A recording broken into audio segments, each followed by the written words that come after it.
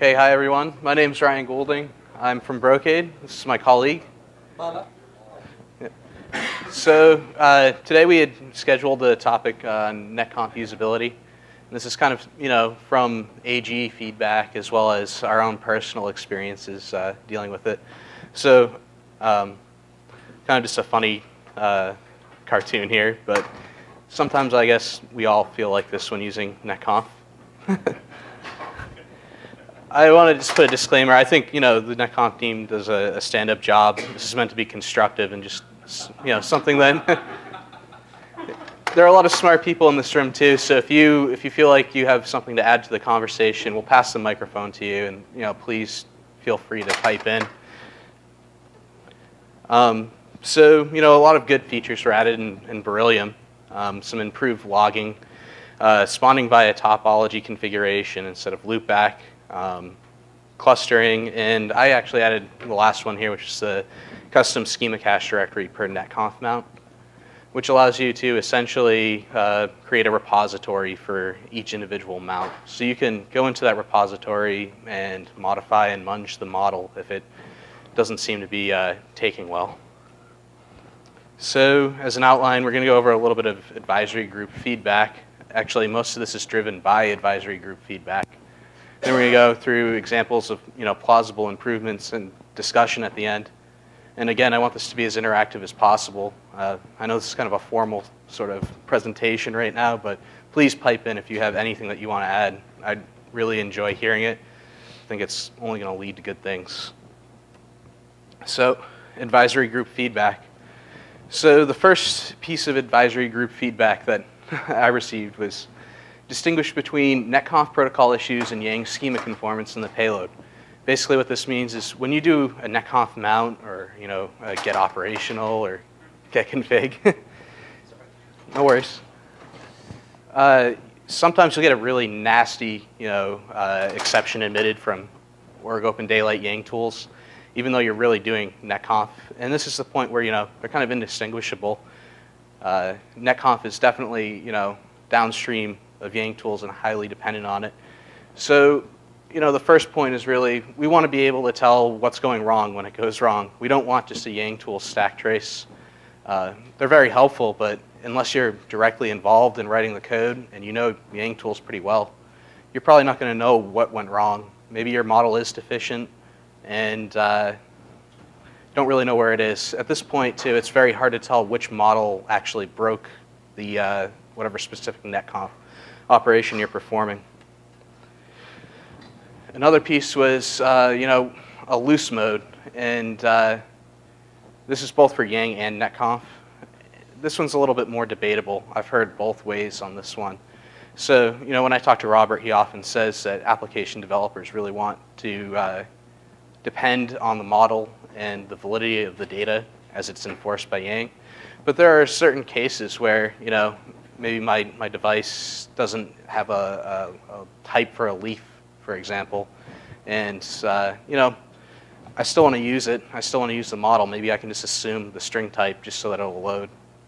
And, the point at the bottom is this has to be optional. This has to be a strategy pattern because there's certainly a lot to be said that, it's made it through the Yang parser checking.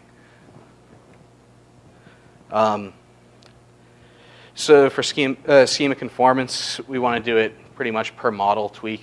And the caching change that I made, where you can specify a custom schema cache directory, kind of enables this sort of behavior because you're allowed to mutate models for specific mounts while leaving the other ones intact.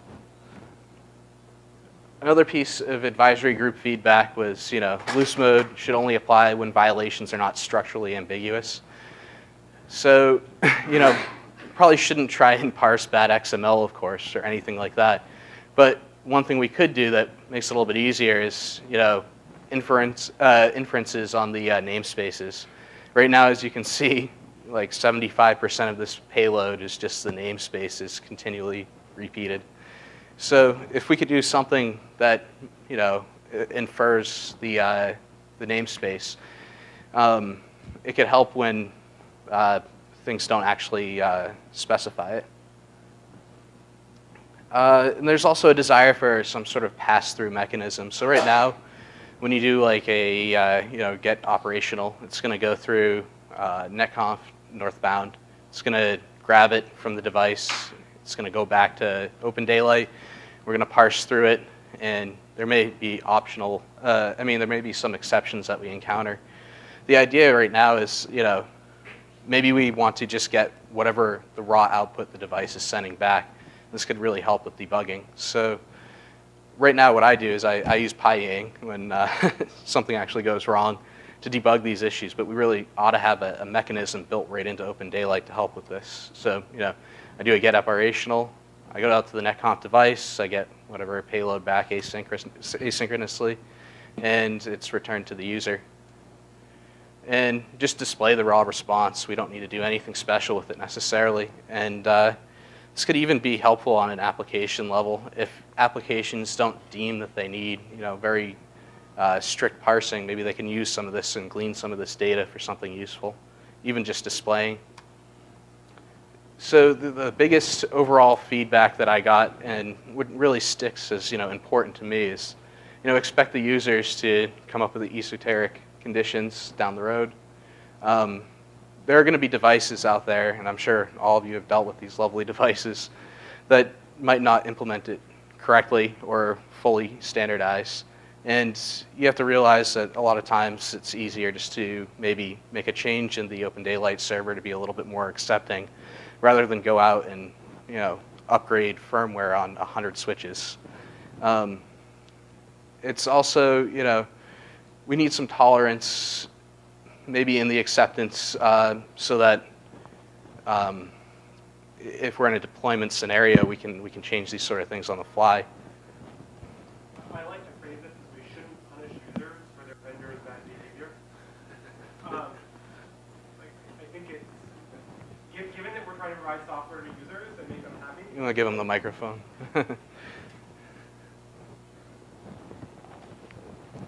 I just like to phrase that as sort of an axiom, which is that we ought not to punish our users unduly for their vendor's bad behavior. And I say this coming as a vendor, from a vendor that has occasionally had bad behavior. So but I think we all have. So it's probably we have, as Open Daylight developers, we have end users want to actually use the product and get things done. We ought to make that possible and not hold them hostage until their vendors ship them new firmware. Well said, thank you.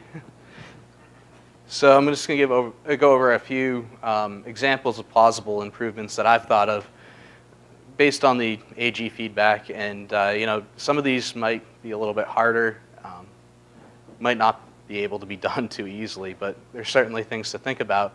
And as we go into this, this new planning session for the next release, things we ought to keep in our mind as possible improvements to make this a lot more usable. So enhanced feedback and exceptions. I will preface this with there was a lot of good work done by the NetConf team in Beryllium to clarify exceptions, etc. But we really do want to know what's wrong when a model is not able to be parsed. And right now it's very hard to determine. It's even hard to determine which model might have caused an issue. Pass-through mechanism. Right now I have to use PyYang, which is a little bit embarrassing. We're in our third year of development on Open Daylight, and we have to rely on other tools sometimes to do this debugging. Maybe a strategy implementation that allows looser interpretation of Yang, and that one I'll go into a little bit deeper here. Maybe assume a default type for a leaf if it does not exist. You might be saying you could just add it in the schema cache directory, which is true right now, but it's just a plausible improvement we could make. If a model does break, when you mount a device, if one model is just a bad model, we shouldn't discount all other models. There might be still some useful information that you can get. For ranges, if you have a range for a certain leaf, if something's out of range, maybe we should still allow it. That one might be a little bit tougher, and I know that that goes into some binding stuff that even I'm not too familiar with, but just ideas. And lastly is actually one that Bala brought up, which is a more consistent RESTconf interface, because RESTconf usually is used to control NetConf. There's NetConf northbound as well, the SSH interface, but I just want to add one point on that slide, actually. The discount for the broken models, there is a flag internally in the Yang tools, do not do strict validation, but that is not exposed, not bound when you mount the device. So internally, the strict validation is always assumed. So it's always, even if there's a catastrophic error in terms of parsing a model occurs, the whole device is not mounted. So probably things like that could be surfaced, not bound, so that the user of the device can determine whether that model is important to him or not. Because often it happened, both in our experience, that there is one model that the user absolutely didn't care about, but because of error in that, we could not even able to mount the device. So that's the one thing. The last point is, in some cases we have seen, both all of us here, NetConf is working, but the thing is, to reach NetConf layer, you have to go through RESTConf, but that RESTConf is kind of broken in terms of some RPCs or some put requests and some post requests. So we have fixed many of those things in Beryllium and also in Lithium, especially the put and the post, and we are still working on some of the RPC stuff. And also, as a part of that, there is another layer to it, which is the API Doc Explorer, which actually exposes all your models for the programmers. Even there are issues there too. I mean, even though the RESTConf is working, the API Doc Explorer has some issues. So there are multiple layers of issues, usability issues that we have fixed, we have identified, and also we are working on some of those things. So lastly, it was just kind of a slide to say discussion. Another funny picture on usability at the bottom here, but the whole reason for doing this wasn't to say, hey, what we have now is crappy. I think that's very good, but I wanted to kind of generate some discussion, and maybe if any of you have any feedback from doing this yourselves and mounting your own devices, of ways we might be able to improve NetConf. I felt like I was going to get an awkward silence here. Sorry, what was that? Oh, it definitely does help, but I don't know if it solves all. Yeah. The bigger problem with sideloading schemas that I've found is figuring out what needs to change. Like generating the correct sideloaded schema is time-intensive, error-prone, exactly. and mostly involves plugins. So the sideloading, I had done that once actually, because we were doing something, there was a bug, and we had to sideload. But the thing is, sideloading, you had to ensure all the models, all the submodules, all the dependencies. And if you see the payload of the thing, I mean, you have to give all the namespace, all the version number. It is so verbose that there is a 99.99% of the chance that you will go wrong most of the time. And I think Greg has a really good story about it. It turns out at the end of the day, the things that we give him a number would be 1 and 10, and it gave him 11. But you know, how long did it take you to figure out that that was what happened? I never used the term sideloading, so we're talking about preloading. Yeah. Most people who are evaluating ODL would give up before they successfully work around a simple little XML problem. I mean, so in this case, the schema, I think there was a schema that said, I forget it was 1 and 10, but it promised the value between X and Y, and it gave like Y plus 3. And as a consequence, you just didn't get any data back. And extracting and essentially you had to go to PyEdge in order to be able to get something that didn't actually bother to parse the schema, to be able to give you back data, and then stare at it in order to stare at it sideways. There was no way to extract real data like. In reality, vendor devices will never comply with standards. We learned this with assessment and there's always a variation. Yeah. If you're going to be useful, you have to mount the device as it is. Well, as a case in point, like there was among other things, there is still an honest disagreement about whether or not in NetConf, in using Yang 1.0 with a default statement, that the nodes when you do a read should be present or not. And it's sufficiently ambiguous that there is a follow-on RFC that describes additional modes to enable that cause it to be, you explicitly state whether you want them or not. But without that extension, so there's enough ambiguity, even while saying vendors implemented it perfectly, there's enough ambiguity in the spec that I think that you need this. Even if vendors were, there was no cruddy implementations, that there is a disagreement on the Yang tool mailing list about whether that's you should or should not actually store and return default nodes in the Yang data store. And I actually, having read the spec, I still think it says you should, but clearly not everybody agrees. So that's just more examples that you really do need something that looks like this. Side-loading modules is quite innovation there. Yeah, regarding the RFC, since you brought it up, I just remember one instance where RFC doesn't state anything. For example, this is one of the use cases we just went through, one of our own devices. It imports the same model twice. It's really error in the Yang writer, but it's not catastrophic. So they tested with other tools. They were happy with it. You import the same model twice. You give a different prefix, and the prefix is unique, and everybody's handling fine. Whereas when we mounted on ODL did not like it at all because he's saying you are importing the same model twice. The vendor tells me, show me an RFC where it says you cannot import the same model twice. I mean, it's obviously it's not a good practice. We agree to that. We are going to fix it. But show us in the RFC where it's not allowed. I mean, those kind of stuff. Probably we could have just handled it within the Yang tools. We can beat this dead horse forever. I think the trick is that we need one, ways to figure out what's wrong, and two, ways for users to recover easily without having to get a firmware patch from their vendor. And I would think that easily and without having to get a firmware patch from their vendors would be mission consistent, but I'll just leave that out to make sure. Like that's, and I don't think like even if all the end result of this is that we get people agree that that's a reasonable thing to do, that we should say users should be able to figure out what we're wrong and fix it on their own, that would make me happy. Yeah, consider the case where there is a firmware upgrade that breaks. All of a sudden, all your devices disappear from your controller. Yeah, I don't think that we're trying to promote bad behavior, but Ryan, I think we need to spend 5 minutes about the fix that you did, the schema cache. Do you want to talk about tools that we have? I don't know. I think we should tell how it definitely solves the problem. You want to tell them?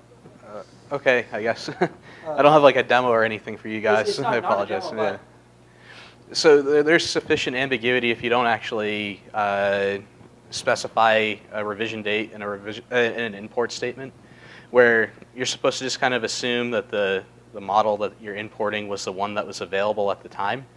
What we ran into was with, I believe it was IETF, iNet types. IETF NETCONF monitoring. Yeah, okay. We were importing, 2013 version Yes. in our device.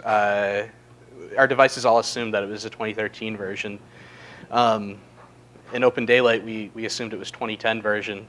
And that was done because of various reasons. I guess that the resolution of revisionless imports was non-deterministic. So you didn't really know if you were going to get the 2013 or 2010 version. So, you know, what people in Pantheon team did was nicely add in the 2010 version, so it was deterministic at least. You could figure out that, hey, I'm at least going to get this one. But, you know, it kind of sucked if you assume the other way. So we assumed 2013. What we did is we basically allowed you to specify a schema cache directory. So I think all of you in this room are probably familiar with the fact that there's a cache directory with all the Yang models, or maybe. So there's a leaf now when you mount that's exposed. Either it's in both spawning by topology configuration and loopback. So it's called schema cache directory. It'll allow you to put in a new directory where all the models will be loaded. So what that in effect allows you to do is go into that folder, change the model there to specify the 2013 version in our case, and it won't affect the rest of the controller. So anything else using the IETF NETCONF monitoring still gets the default file that was included in Open Daylight. Yeah, that's a great fix. Only one thing I want to add is this lets you a facility where you can mention a device-specific folder. Traditionally, if you see, we have only one cache folder where all the YANG files from all the devices, including the ODL itself, is stored. So what that means is, if a version is already there, it won't be downloaded from a device at all. For example, if a IETF iNet types 2010 version is there, even if it's customized, if the version is not changed, from a device it won't be downloaded. This gives you the facility to provide a per device cache so that all the YANG files from a device can be self-contained, and they don't have to work well with others. So this is extremely useful, especially if the standard IETF files are customized for whatever needs. So that's a great fix. Yeah, and the other nice thing about that one in particular, not to promote my own changes here, but it's allowed to be reused. So say you have like tons and tons of VIATA devices, for example, that did this one thing and assumed one interpretation. You can just reuse it, so it's pretty efficient. How many people know what a schema cache directory is? Well, Thomas, of course. So that's a directory where all the YANG files are downloaded when you mount a device, including your own controller when you do a loopback mount. Do you let it download first, edit it, and then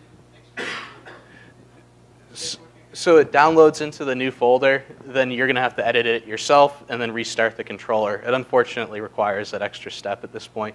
But as Bala mentioned, it's going to download the one that your device specifies. So if your device specifies it, you don't really have to do anything. In our case, we're pretty lucky with that. So even if that version file exists in the other cache, since you're specifying a new cache, that file from the device is downloaded, so everything is in sync. So even if other devices have mishandled the standard file, it will not affect your device because that folder is completely self-contained.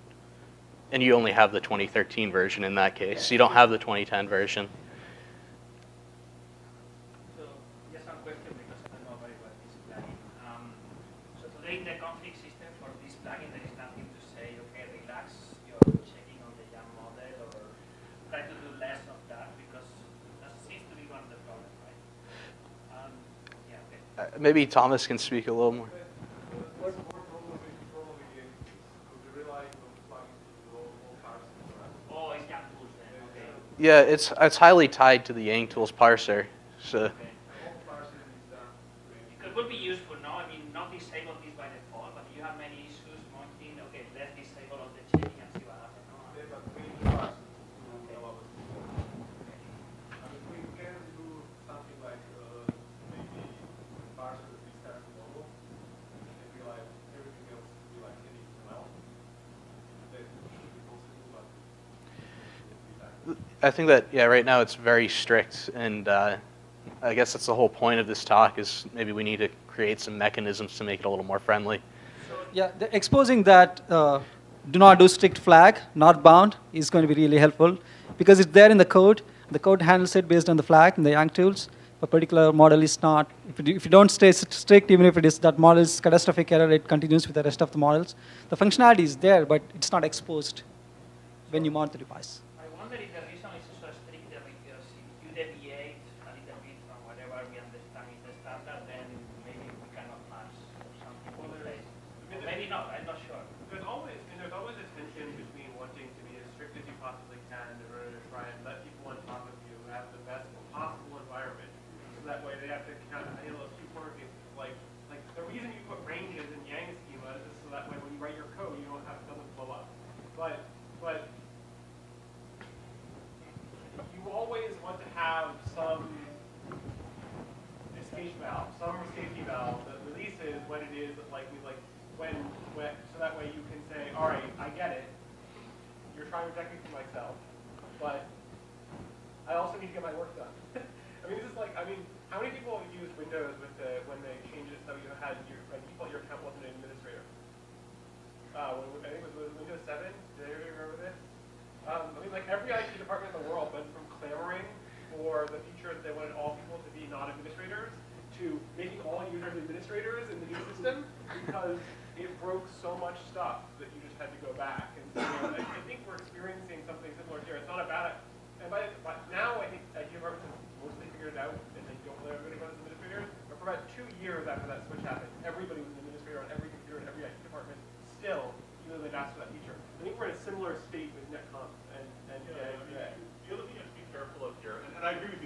but it's a balanced keystroke.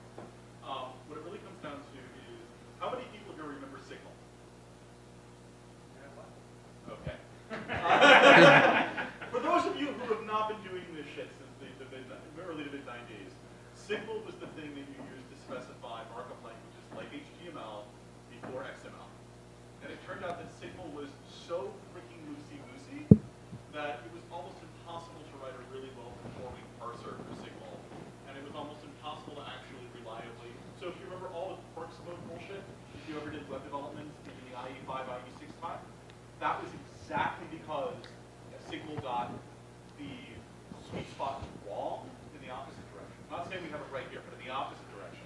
And the result was a bunch of garbage that you couldn't actually effectively work with. And so you get crazy insane behaviors. Things like, you know, gee, if you put this magic element here, this other thing cascades out. And so, you know, I agree that there's a balance, but we do have to be cognizant of the fact that we can actually move too far to the loosey-goosey side. No, so I don't think anybody's asking for us to like say like we'll do no validation by default. I think what we're asking for is a way. We want the knobs. Yeah. We're nerds. We like knobs. Yeah. What should be the granularity of the relaxed parsing? Can you just for this device do a relaxed parsing? You could do that. It should be. You could do that. I mean, that's why if you give it up as a part of the mount device, you could say for this device, do not use the strict validation. You could do that. You do have to be careful with one other thing, which is you then also have to let the application indicate whether it's going to be tolerant of loose parsing. Because if I'm writing an application and the constraints say that I will get values between X and Y, or the constraints say that, you know, between X and Y, and so that's not something I have to write in my code because that's being done for me. And I'm not doing whatever checking I have to do semantically about that because it's already covered syntactically, then you can wind up in a situation where that tunnel does terrible things. That's a very valid argument, and Robert's made it many times. I agree with it. I think that they're, you know, having the ability to kind of control it, though, is... True. That's why if you give it per mount device level, it's for example, if you're mounting a Juniper device or Cisco device, the user of the device has intimate knowledge of the device. So device handles certain... Not necessarily. So what Ed is saying, which is correct, is that if I, Colin Dixon, write an application internally against a gang model that says a bunch of people throw it, and my code relies on that. And I don't know how my code is going to rely on that in such a way that it literally won't work. But if it literally will catch fire and like burn a hole through your disk drive, if it's 11, I ought to have a way to be able to say, if you can't promise me it's going to be in 0 and 10, don't even show me the data. I would again say that, you know, I'm a big user advocate. I would say if Greg is using Colin's application and he says he's willing to take on the risk of running Colin's application, even though it swore that it might burn a hole through his disk drive, that Greg should probably also have the authority in order to be able to do that if it's reasonable for us to do it. Now, I'm not saying we should make it easy, but I'm a big advocate of like users should be able to, if they understand the risks, do what they want to do with the things that they have on their computer. Yeah. I mean, I'm a big fan of, am I the only one who remembers LaTeX? Please tell me there are other LaTeX users. So the beautiful thing about LaTeX is that it is trivially easy to produce beautiful documents, and you can also, down to the pixel level, do anything you want. But the uglier the shit you're trying to do, the dumber the shit you're trying to do, the harder it gets. And I think that's really the gradient you're looking for here. The tricky part, though, is, you know, right now we're in a model in an environment where NetConf is relatively young. And so the number of shared models across different vendors and different devices is relatively small. But I can absolutely foresee a time when I write an application against the foo model to manage Jewish things, and I have foo model support on vendor A, B, C, D, and E. And I actually write my application to trust the schema's assertion about something there. And so if vendor A is screwing with me, giving me something that doesn't actually match the syntax, I think we're perfectly fine with 5 out of 6 vendors. And so, I guess my point is, I'm not saying we don't do this. What I'm saying is, it's more than just the per device. There's something to think of a step up. Good point, Ed. Yeah. Maybe it could be an attribute of where the data was mounted in this part to be relaxed. I mean, I'm a huge fan of passing metadata. I'm a huge fan of passing metadata and enabling people to use it. I'm also, but like, what I think has driven this frustration, and I would caution us not just to punt it up the staff one level. What has driven this frustration is not sloppy NetConf kind of thing. That is a manifestation of a deeper thing, which is that users have been left in a position where they do not have the tools they need to be able to get the things which they own behave, even though there are relatively straightforward ways that should be possible. And so if you make it so that way applications are now the guardian of what is true and honest and good, and they still end up imposing the same pain and frustration on users, we haven't fixed the problem, we've just punted it out one level. Yeah, but again, the problem is you actually get both sides of it, right? Yeah. So the application is the arbiter. If we put that up on the level of the application is strict, then you're right, we sort of move that problem. But likewise, if we move the frustration from my vendor syntax doesn't check out, and so I crap out early because my vendor syntax, to my application not something it should never have gotten, so my application craps out, you've also just moved the ball there. No, I agree 100%. The trick is just users should be able to pick their tolerance of risk and whether or not they can fix the problem. And if it turns out it's fundamentally unsolvable, we haven't made anything worse. We've just made it fundamentally, we've kept it fundamentally unsolvable. Or in your case, it's a little bit in-between states where like, I understand what you're doing. Yeah, and the knobs. In my head. I mean, quite honestly, it's not obvious to me either way. It's not obvious to me that the problem can be made better, or it's not obvious to me that it can't be made better.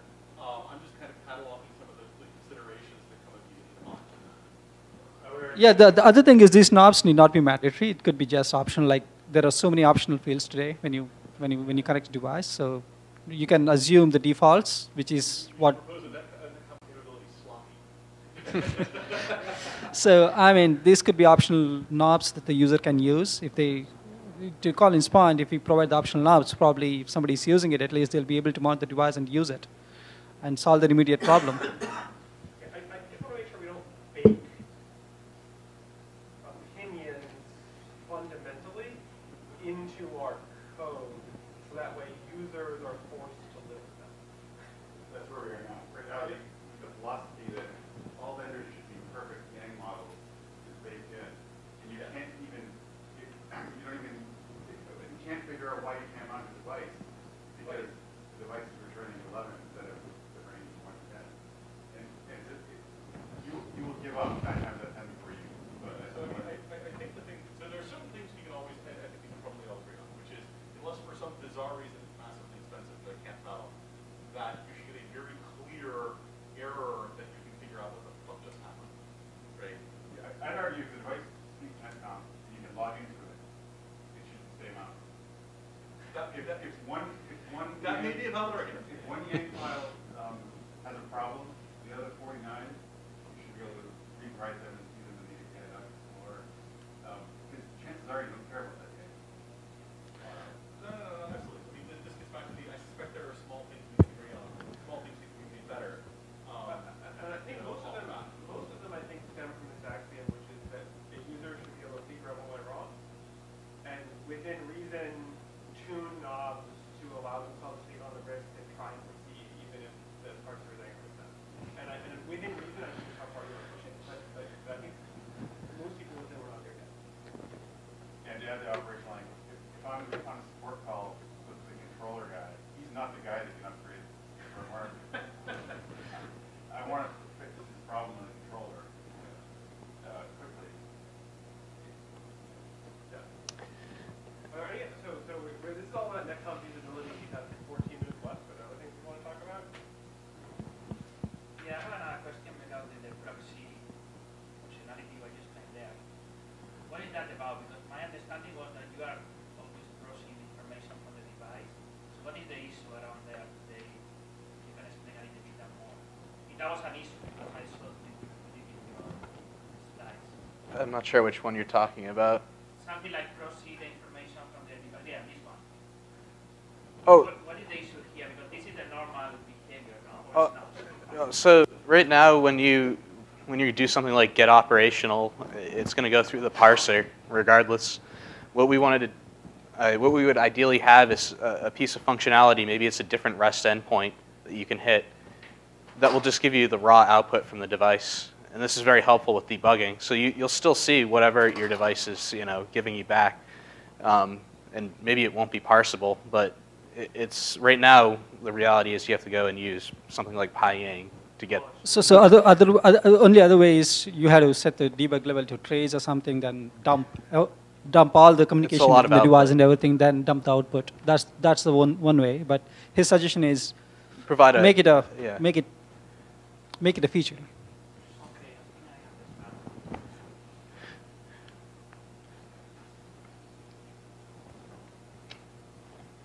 That's really all I had. If anybody else has any other questions or comments.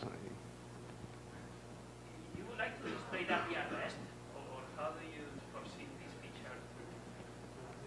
I would see it as an alternate REST endpoint. So right now we have get operational. There might be like another REST endpoint that's passed through. Dump XML. It's just a diagnostic tool, really. I mean, you could still even use that information in your application, maybe a UE, to display what the actual operational raw output is. And it could help you debug possibly why it's not parsing correctly. Yeah, that's cool. At least the debugging part of it on the NETCONF. Yeah. Also, if you have some known issue with the models that you encounter, maybe to look them up in one place so you can try to figure out how to solve the problem. Yeah. I mean, it helps as a tool even for vendors designing these devices. They then have some feedback where they can actually go and adjust their own models. Do we have anything else? Well, I guess with that, you guys get a couple minutes back. I was saying that we should make it that way whenever there's an exception from the daylight log, it should append to the end of the exception the mailing list you should send the exception to get it fixed. You're serious, and I mean that seriously because one of the problems we have with our users is that they go to try and figure out what's going on, and they go to the mailing lists, and then they stop because there's 50 of them. And so this has two really nice properties. One of them is it's strongly, and so if you make it so that way it's actually read from the module name, it strongly incentivizes people to make their code either very usable exceptions or fewer exceptions. And whether or not that backfires on me by incentivizing people to just throw them off the stack to somebody else, we'll see. So one of them is serious and one of them is not so serious. And the serious part is that people actually do really have trouble figuring out where to email. And so like, I don't know, do any of you subscribe to OpenDaylight users? Okay.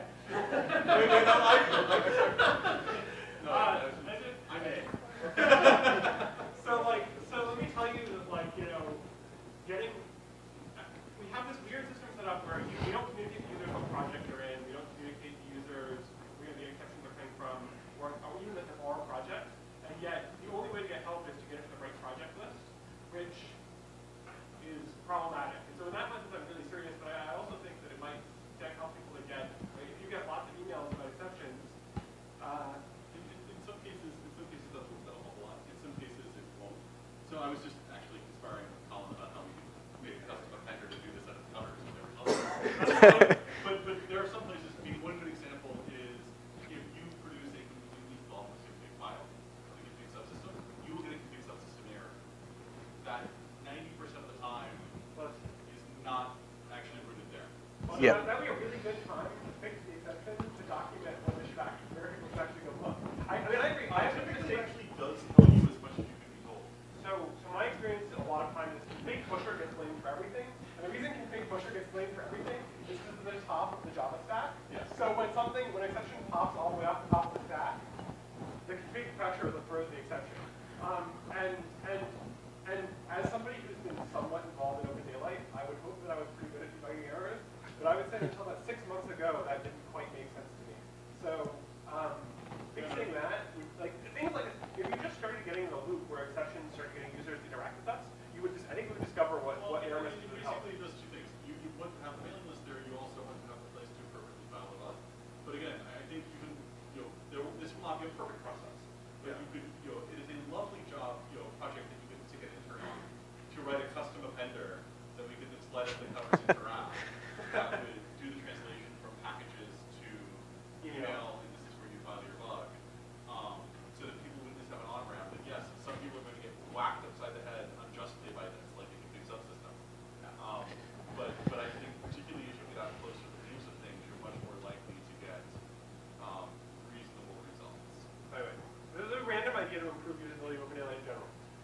when it emails it, it attaches the carafe log too. Seriously, you can put all kinds of instructions. I mean, like the idea that we don't have a way to basically put like Yeah, passwords in plain text. Etsy password and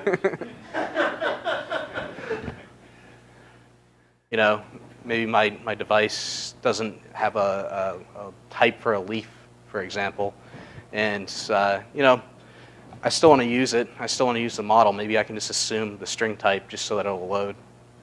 And you know, the point at the bottom is this has to be optional. This has to be a strategy pattern, because there's certainly a lot to be said that, you know, it's made it through the Yang parser checking.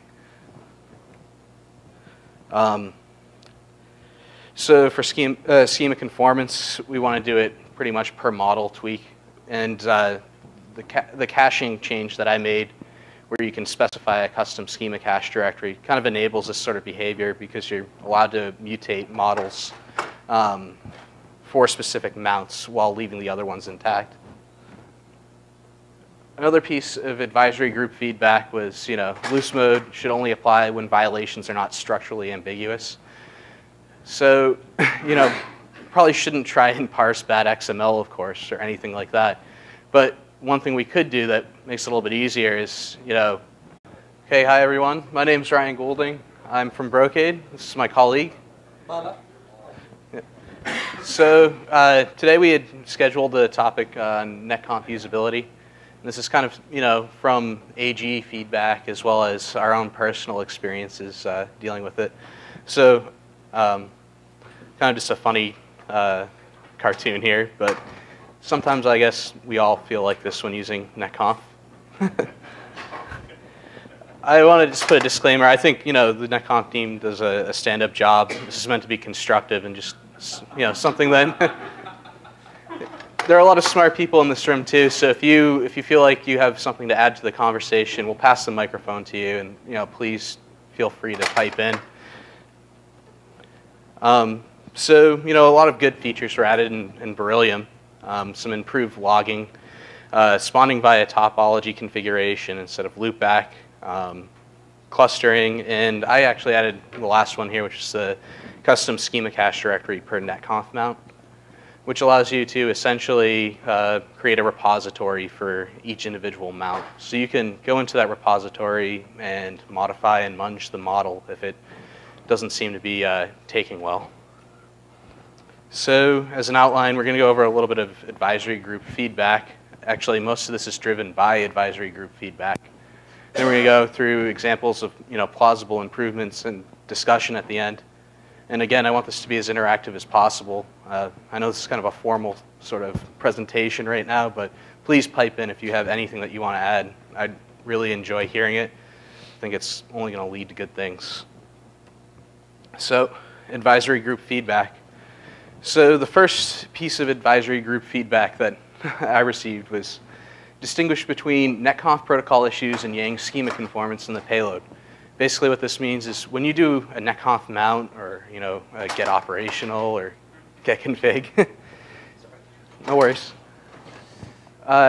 Sometimes you'll get a really nasty, you know, exception emitted from org open daylight Yang tools, even though you're really doing NETCONF. And this is the point where, you know, they're kind of indistinguishable. NETCONF is definitely, you know, downstream of Yang tools and highly dependent on it. So, you know, the first point is really, we want to be able to tell what's going wrong when it goes wrong. We don't want just a Yang tool stack trace. They're very helpful, but unless you're directly involved in writing the code and you know Yang tools pretty well, you're probably not going to know what went wrong. Maybe your model is deficient and don't really know where it is. At this point, too, it's very hard to tell which model actually broke the whatever specific NETCONF operation you're performing. Another piece was, you know, a loose mode, and this is both for Yang and NETCONF. This one's a little bit more debatable. I've heard both ways on this one. So, you know, when I talk to Robert, he often says that application developers really want to depend on the model and the validity of the data as it's enforced by Yang. But there are certain cases where inferences on the namespaces. Right now, as you can see, like 75% of this payload is just the namespaces continually repeated. So if we could do something that, you know, infers the namespace, it could help when things don't actually specify it. And there's also a desire for some sort of pass-through mechanism. So right now, when you do like a you know, get operational, it's going to go through NETCONF northbound. It's going to grab it from the device. It's going to go back to open daylight. We're going to parse through it, and there may be optional. I mean, there may be some exceptions that we encounter. The idea right now is, you know, maybe we want to just get whatever the raw output the device is sending back. This could really help with debugging. So right now what I do is I use PyYang when something actually goes wrong to debug these issues, but we really ought to have a mechanism built right into Open Daylight to help with this. So, you know, I do